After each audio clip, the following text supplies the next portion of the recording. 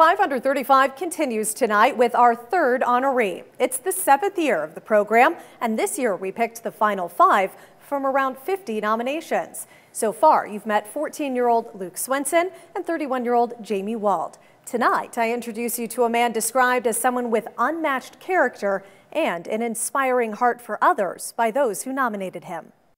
For me, I had the choice and I chose Great Falls, and I'm so glad I did. Nuclear Missile Operations Launch Officer Lieutenant Joshua Diegel picked Malmstrom as his top choice when he joined the Air Force. And ever since arriving in Great Falls about a year and a half ago, he's served others in his squadron and in his community. I like to think that I approach a lot of my life, whether it's at work or just the way that I carry myself. I like to approach other people with the mentality of servant leadership. So for me, that means, in what ways can I remove barriers to your success? The 26-year-old Wisconsin native didn't always have his sights set on the military. In fact, he went to school for hotel management and business administration. So initially, the Air Force for me was going to be like just a 4-year sort of check the box and serve my country and then move back to hospitality. But he loves his work and says he gets excited to provide strategic deterrence for the United States. There is a negative stereotype that goes along with missiles, but I really enjoy combating that. When he's not on alert for work, he's volunteering with Habitat for Humanity.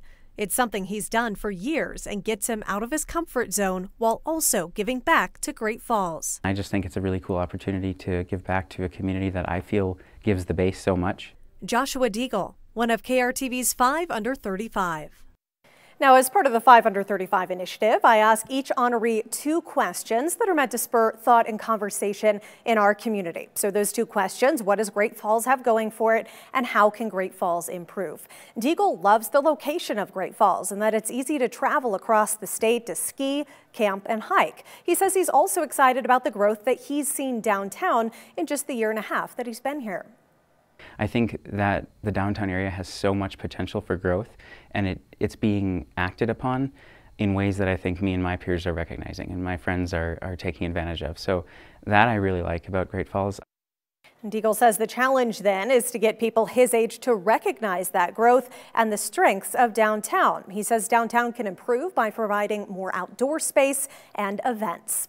Our 4th honoree of 2020 has made Great Falls his home after a move from Florida. He's described as someone who finds an endless supply of fun and interesting things here in Great Falls and encourages others to join him in supporting those things. Meet this positive and active member of our community when 5 Under 35 continues tomorrow.